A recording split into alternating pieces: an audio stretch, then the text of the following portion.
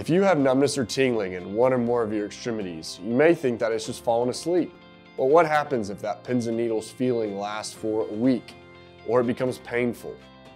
Neuropathy and sciatica are two different nerve disorders that can cause discomfort and pain. By the end of this video, you'll be able to distinguish between the two so that you can get the help that you need.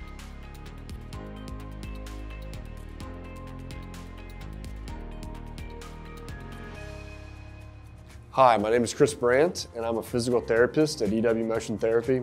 I've been treating patients since 2015. Today I want to discuss with you what neuropathy is, what sciatica is, how they're similar and different, and what you can do if you have symptoms.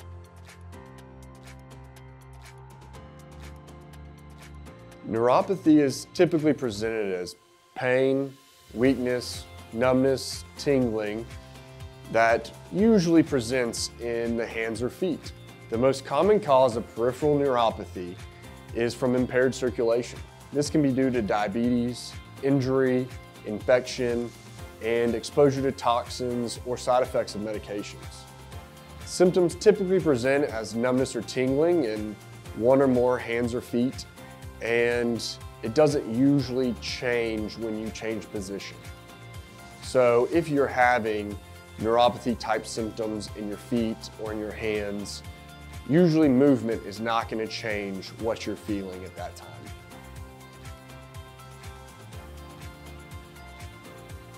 Sciatica is defined as irritation of your sciatic nerve, either from injury, restriction, or compression of that nerve somewhere along its pathway.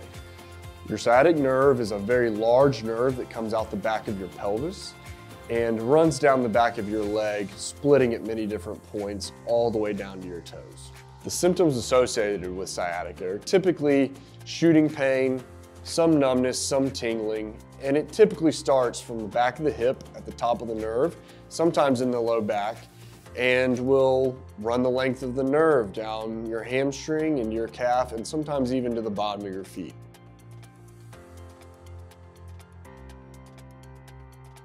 The similarities between neuropathy and sciatica are typically in their symptom presentation.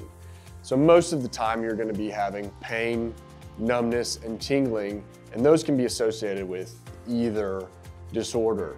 Both disorders can also be attributed to impaired circulation. If you have some restriction around the sciatic nerve, you can have some impaired blood circulation, which can cause the same symptoms as if you were having small vessel circulation problems in your hands or your feet, which would be attributed to neuropathy.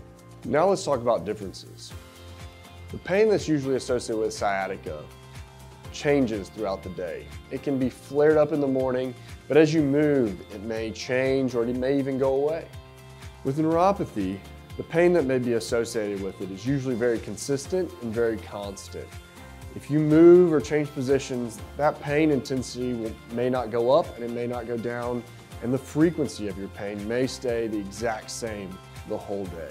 With neuropathy, you may have sensitivity to touch, which can manifest itself by putting on socks, shoes, or gloves.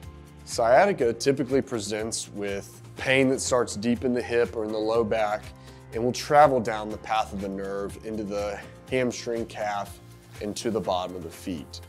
Sciatica also usually presents itself only on one side of the body, so you're typically not going to have sciatica-like symptoms on your right side and your left side.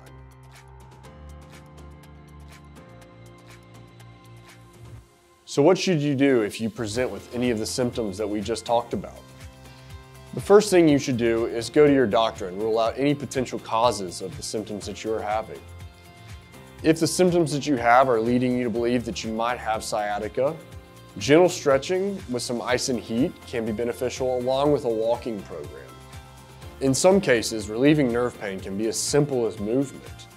Movement helps get blood circulation going, which, like most things in our body, improves circulation, can decrease that sensitivity that you're feeling with that nerve pain. Now you know the difference between common nerve disorders and how you can begin the path to healing. If you decide to go to physical therapy, your physical therapist should be able to determine whether you have neuropathy or sciatica.